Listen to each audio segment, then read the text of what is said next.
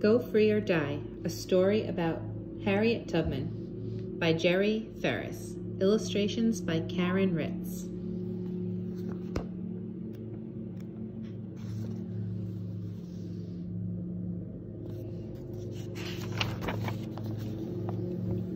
Author's Note. Harriet Tubman was born in 1820 on a plantation in Maryland.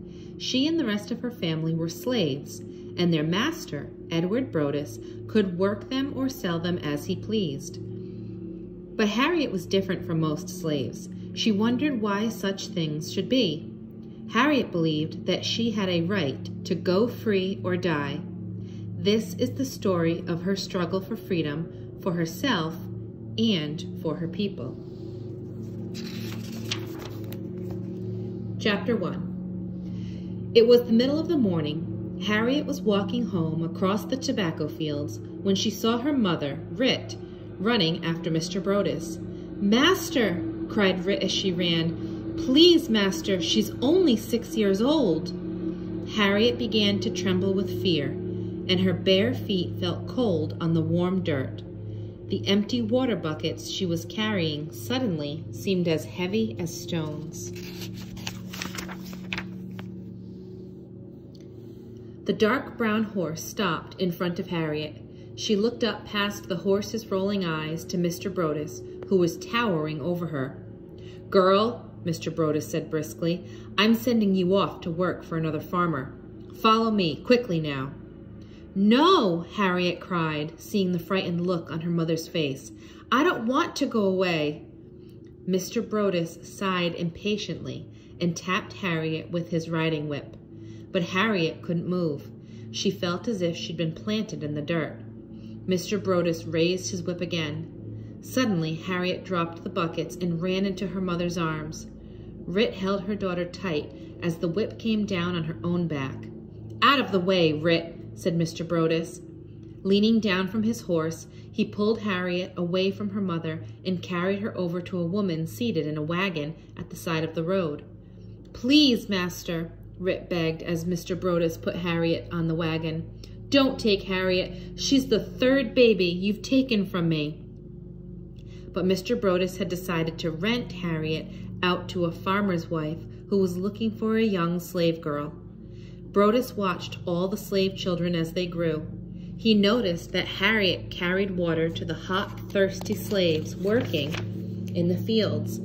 He saw that she helped her mother and father, who came home exhausted every night, long after dark. So when Mrs. Cook came to rent a good worker, Mr. Brodess chose Harriet. As the wagon started off, Harriet could hardly see the dusty road through her tears.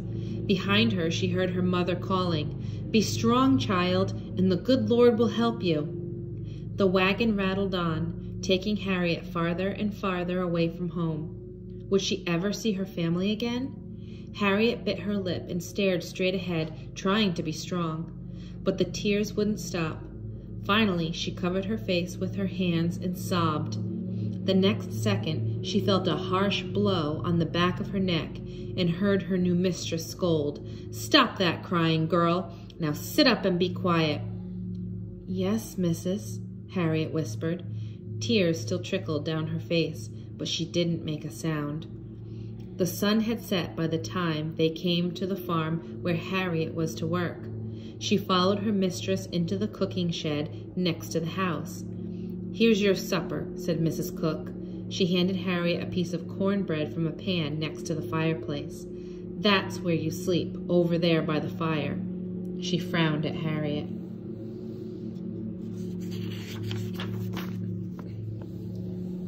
"There's no laziness here. Be ready to work, first thing in the morning." Mrs. Cook turned and went out, leaving Harriet alone in the small, dark shed. Harriet looked down at the cornbread in her hand. She couldn't eat. She curled up in the smoky corner, with only her thin shirt for a blanket, and she cried herself to sleep. Early the next morning, Harriet began to work for Mrs. Cook. She was to help her mistress make cloth. "Here's where you stand, Harriet, and here is the yarn," Mrs. Cook spoke in a cross voice. "Now you pull carefully and wind the yarn like this." Harriet watched her mistress and tried to wind the yarn just right. "Like this, missus?" "Carefully, or you'll break it. Do this right, or I'll take the whip to you. Now you stand there and keep working." Harriet stood for hours and hours, winding the yarn and sneezing from the dust in the air. Every day she worked in the dusty room, and every night she slept close to the fire to keep warm.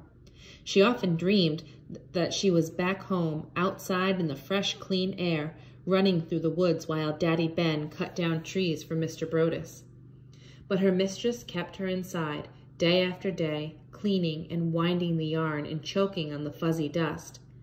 Then Harriet came down with the measles. Mrs. Cook sent her straight back to Mr. Brodus, and Mr. Brodus took her to her parents' cabin. That night, Mama Rit hugged her daughter tight and rocked her gently, while Daddy Ben smoothed Harriet's ragged blanket out on the dirt floor where all the children slept. It was dark inside the windowless log cabin. The only light came from a large fireplace, which took up most of one wall. Harriet slowly looked around the cabin, thinking how happy she was to be back home. The battered chairs leaned crookedly against the wall. The 2 iron pots hung by the fire. Yes, it's still the same, Harriet thought as she fell asleep. In the morning, Harriet's family was up and at work before the sun rose. Harriet stayed in the cabin alone by the fire, and Rit slipped away from her work at the master's big house as often as she could to care for her little girl. When Harriet was well enough to leave the cabin, she found a sunny place outside to sit and watch the other children as they ran and played.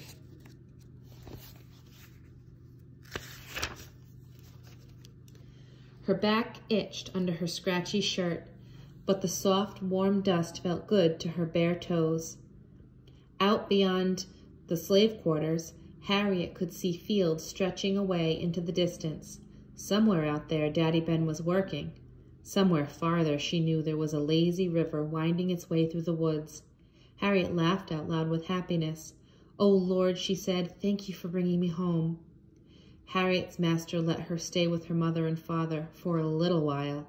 Then, when she was 7, he rented her out again. Mama Rit cried, but could do nothing. Harriet and her parents stood outside their cabin as her new master drove up. Harriet held tightly to Daddy Ben's hand. "I remember our other little girls," Daddy Ben said quietly. "They were carrying water out to the fields, just trying to help, and Master put them in a slave gang going south." Daddy Ben bent down to hug Harriet. "Just took our 2 little ones. We couldn't even say goodbye." Then it was time for Harriet to go. As the wagon jolted and bumped down the road, Harriet looked back at her mother and father, standing together by the cabin. Again she wondered if this was the last time she would ever see them. This time Harriet was put to work in a large plantation house. She scrubbed and dusted and cleaned. She worked all day long without time to rest or play. And the nights were worse. At night she had to look after the mistress's new baby. "I don't ever want to hear the baby cry," said her mistress, Miss Susan. "You see this whip? You'll feel it if you let that baby wake up and cry." Harriet struggled to keep her eyes open while she rocked the cradle all night, every night. Sometimes Harriet fell asleep and the baby cried. Then Harriet was whipped. Sometimes she didn't clean the house well enough to please Miss Susan. Then she was whipped again. Harriet's back and neck and legs were always sore from the stinging rawhide. "Missus, I'm doing the best I can," Harriet cried. "Please, missus, don't whip me." But Miss Susan didn't care that Harriet was only a little girl. One day, Harriet couldn't stand the whippings any more, and she ran away. She ran as far as she could, and when she saw a large pig pen, she crawled under the fence and huddled in the corner.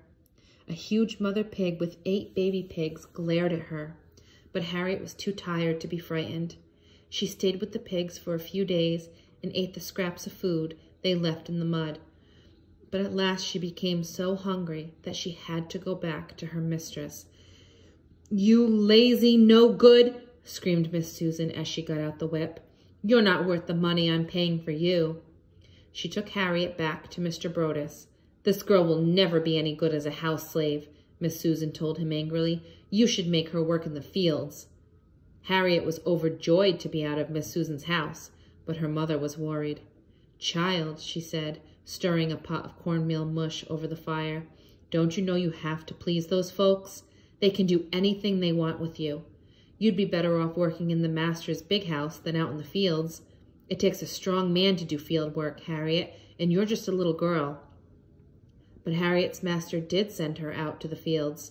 She learned how to plow the ground, hoe the weeds, chop the wood, load the wagons, and take care of the mules.